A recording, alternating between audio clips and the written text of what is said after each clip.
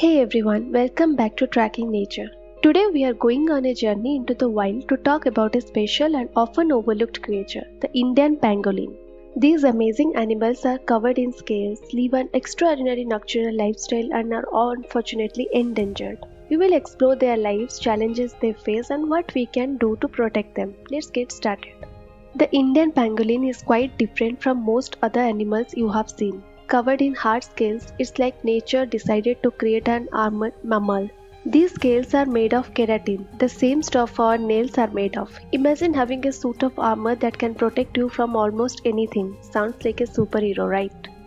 Pangolins are shy creatures mostly found in forests and grassland across India. They are nocturnal, which means they sleep during the day and become active at night.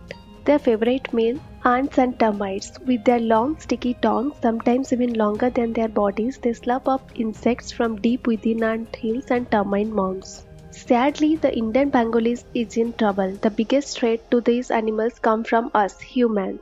First, their habitats are being destroyed. Forests are being cut down for agriculture, cities and roads, which leaves pangolin with fewer places to live and find food. And then there is an illegal wildlife trade. Pangolins are actually one of the most trafficked animals in the world. Can you believe it? Many people wrongfully think that pangolin scales have medicinal properties, leading to them being hunted and sold. This makes the survival of this gentle creature even more difficult. Let's take a closer look at how pangolins live their everyday lives. These animals are solitary, meaning they prefer to be alone. They dig burrows for shelter and emerge at night to feed. One really cool fact is that when pangolins feel threatened, they roll up into a tight ball, making it very hard for the predator to get them into. It's such a clever defense mechanism, but it also makes them easy targets for poachers. Unlike other animals that run away, pangolins rely on their armor and end up becoming even more vulnerable to humans. So what's being done to help the Indian pangolin? Thankfully, there are many organizations and people working hard to protect them. Conservation groups are rescuing pangolins from poachers, taking care of them and releasing them back into the safe areas. There are also programs that educate local communities about why these creatures are important and why we need to protect them. And this is where you and I can help too. Simply learning about these animals and sharing this information with others can make a huge difference. Every small action counts. Pangolins are solitary by nature and they prefer to live alone, only seeking company during the mating season. This makes them pretty mysterious creatures, as they are rarely seen interacting with others. When it comes to finding a mate, pangolins rely heavily on their keen sense of smell. Males use scent trails to track females, who are usually only receptive to mating for a very short time each year. Once a male finds a female, they may communicate using a series of low grunts and snorts, an endearing ritual that eventually leads to a brief interaction. After mating, the male usually leaves and the female is left to care for the young. Pangolins have a gestation period of around 5 months. When the baby, called a pup, is born, it's incredibly tiny and its scales are soft, gradually hardening over the first few days. These young pangolins ride on their mother's tail as she goes about her nocturnal activities, which is both adorable and practical for keeping them safe. As for their diet, pangolins are specialized feeders. They eat ants, termites and some other small insects. Unlike most mammals, pangolins don't have teeth, which means they can't chew their food. Instead, they rely on a powerful digestive system to process their meals. They have specially adapted stomach lined with keratinous spines and even small stones that they swallow to help grind up their insects they consume. Before they eat, pangolins use their sharp curved claws to tear open ant nests and termite mounds and then use their incredibly long sticky tongues, sometimes up to 16 inches long, to reach deep into the nest. Their tongues are attached near the pelvic region rather than in the mouth, giving them an impressive reach. Another interesting fact is how pangolins avoid getting bitten by their prey. As they feed, they can close their nostril and ear tightly to keep the aggressive ants and termites from crawling inside.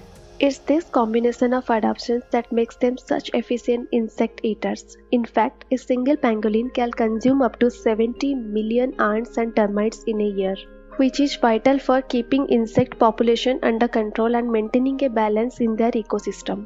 Pangolins are also amazing burrowers. They have strong front claws that help them dig extensive burrows which can be several meters deep. These burrows provide shelter from predators and extreme weathers. Some pangolins are also use hollow trees as temporary shelters. Their burrows aren't just important for them, they often become homes for other animals after they have abandoned, contributing to the larger ecosystem by providing shelter for various species. Their daily routines are quite solitary and secretive. They are primarily nocturnal, venturing out only after dark to forage for food. During the day, they remain in their burrows to rest.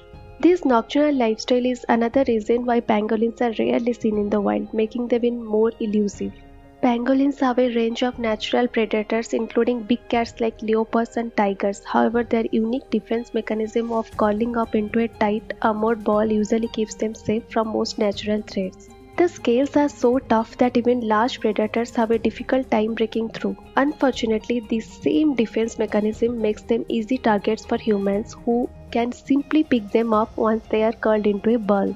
In the wild, pangolins play a crucial role in maintaining a healthy ecosystem. By controlling insect populations, they help prevent these insects from becoming pests that could damage crops and natural vegetations. This makes them a keystone species, one that has a disproportionately large impact on its environment relative to its population size. The more we learn about pangolins, the more we realize how essential they are to the health of our natural world. Their unique adaptations, solitary behavior, and the role they play in pest control all highlight why it's so crucial to protect these animals from extinction.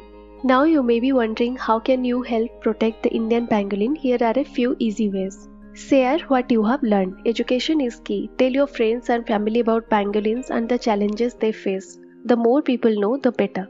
Support conservation organizations. These are amazing people out there dedicating their lives to saving animals. By supporting these organizations, either by donating or simply spreading the word, you can make a difference. Choose responsibility.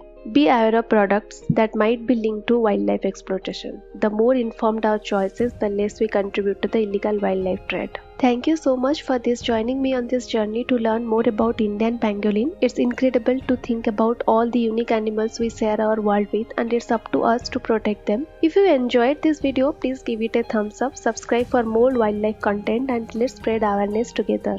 Thank you.